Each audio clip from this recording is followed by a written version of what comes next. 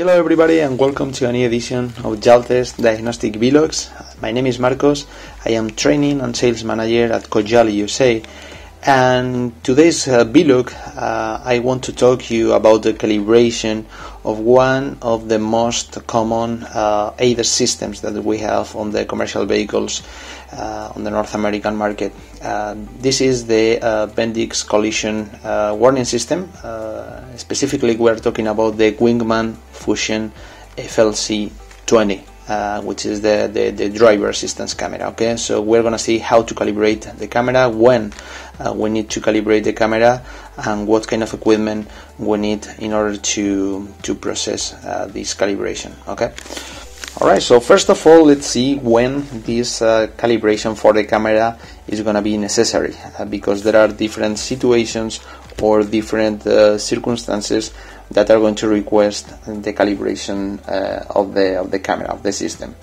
So first of all, whenever we replace the windshield or whenever we installed a new windshield, also when we replace the camera itself or the support of the camera as well, or let's imagine that we have had an accident or there has been a body repair and any of those have affected the windshield. So in those cases we will need to carry out the calibration of the camera as well.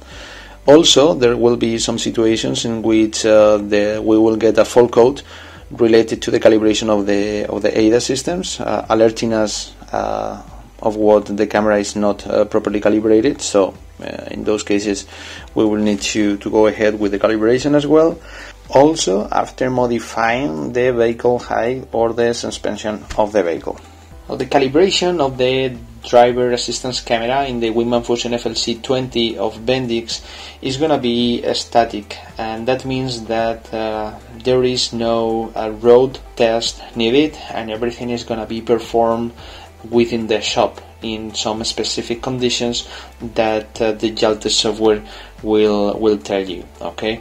Also, we will need on top of the Jaltest software, we will need to use the specific calibration equipment. Okay, the frame and the specific targets. We will see in a few moments.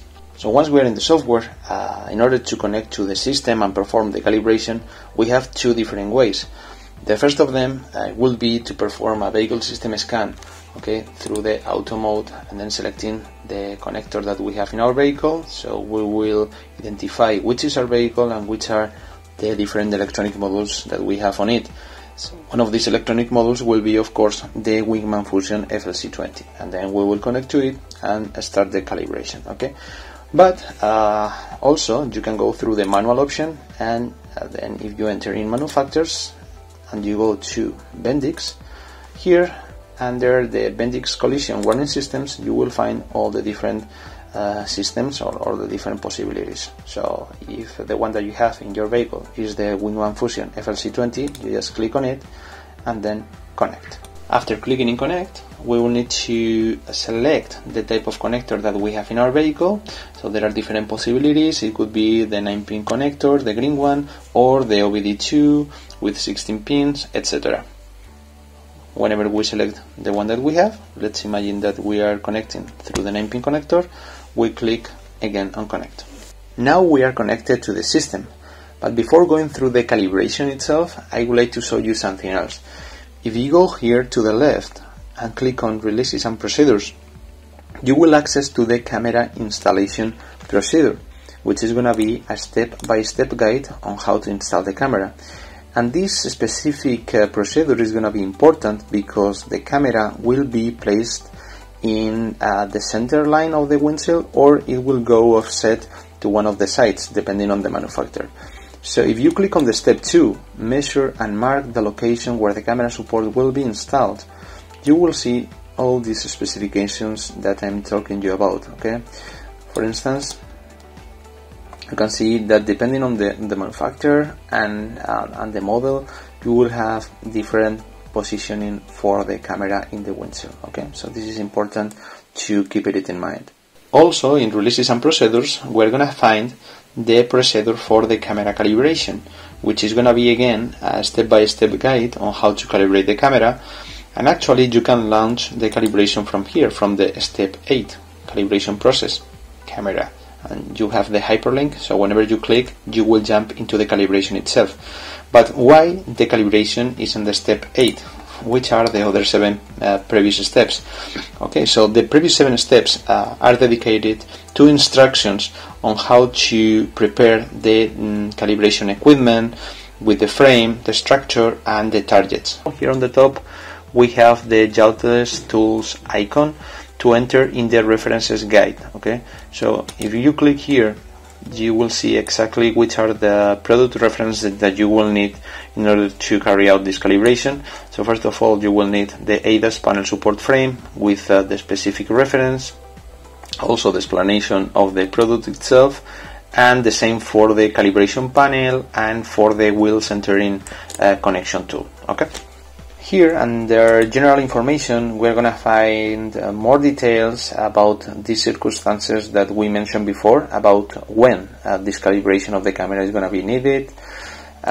Also you will see details regarding the preparation of the ADAS calibration equipment, which are the main components of the structure and their placement. Also the initial conditions that we need to fulfill before starting the calibration, and finally how to place the frame, how to level the frame considering all the distances required by the manufacturer, and also how to assemble the wheel centering connection tools on the drive axle, how to center the frame. Okay, here you can see also how to ensure the frame position fully in parallel to the drive axle. As you can see, everything is very well detailed with pictures and extra information during the whole process. How to assemble and place the ADAS calibration panel specific for BENDIX, for this calibration of this Wingman Fusion, and finally the calibration process. Okay, so you can jump into the process from here, okay, or you can go to the main menu of the system and go to calibration and start it. Okay, so once we are here I will just show it to you from here.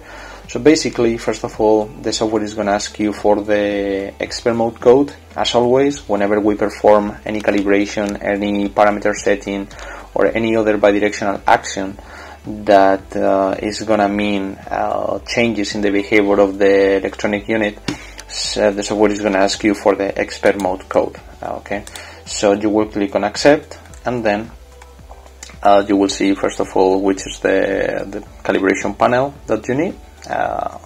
And if you go here to the calibration, to the camera calibration procedure, you will access again to the previous step where we were, and if you click here on the check mark you will start the process. So these ones are going to be the initial conditions to take into consideration for the calibration of the camera. So first of all, we will need to park the vehicle on a flat surface where the light conditions are stable and without major changes. Okay. Also, unladen vehicle, air suspension, normal driving level, maximum pressure at the pneumatic circuit of the vehicle, tire pressures there must be correct, additional axle, lowered axle, power supply voltage correct, and the camera must be centered in a vertical position in the vehicle. Then we click on the check mark whenever we have fulfilled all the initial conditions, and we just need to read and follow the procedure. First of all, place the ADAS calibration panel at the distance in front of the camera and verify that it is correctly adjusted in vertical direction. So as you can see, you have all the details regarding the distances and so on. Again, place the calibration panel in front of the vehicle. Whenever you finish every of the steps, you will need to click on the check mark in order to access to the following step. And here you have that the process has finished, and we have one attention message. Manually check the distance between the camera lens and the ground level and compare such value with the one shown by the diagnostic tool. If the difference between both values is bigger than 50 millimeters, it is possible that the vehicle position on the camera lens positions is not correct. In that case, please repeat the procedure. So probably you have realized that sometimes the information is going to come in a different unit of measure. In this case is millimeters, so you can always click on the question mark, the help menu, and then access to the unit conversion. Basically you can click on the magnitude and select the one that you want to transform. So here you can check the different possibilities. So millimeters, you can go to inches or centimeters. Okay, and then click on the check mark.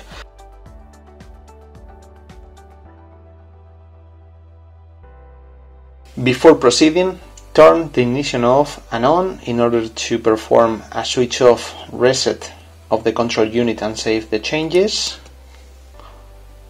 And finally, the 9th step is going to be fault codes reading. So if we don't have any fault code, that means that the calibration process has successfully finished. And this is going to be the way that we're going to calibrate the camera for the Wingman Fusion FLC20 of BENDIX. As you have seen, everything is very well detailed, and not just the calibration process, but also all the previous steps, how to install the camera and how to prepare the calibration equipment with the frame, with the structure, with the calibration panels, and so on.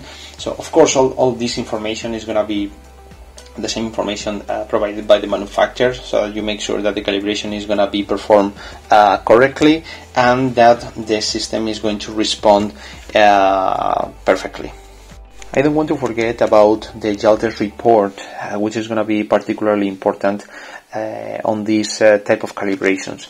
So once you have finished, if you click here on Jaltest report preview, you will see actually all the details of the vehicle and the results of the calibrations or the diagnostic readings and everything that you have performed on the vehicle since you connected to it. Okay, so you can see the results of all the actions that you have performed, and then this report you can print it out, you can store it in your computer, you can email it to your customer, and so on. Okay, so this is going to be important in order to have like a control of everything that you do in each of the vehicles that comes into the shop.